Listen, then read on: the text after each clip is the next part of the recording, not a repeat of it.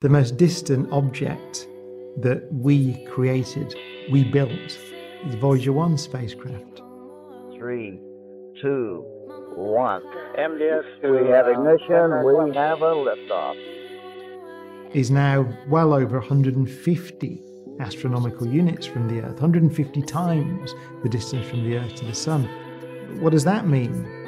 It takes light over 22 hours to reach it. So a signal at the speed of light to go to the most distant object we are in communication with, which has been flying since the 1970s.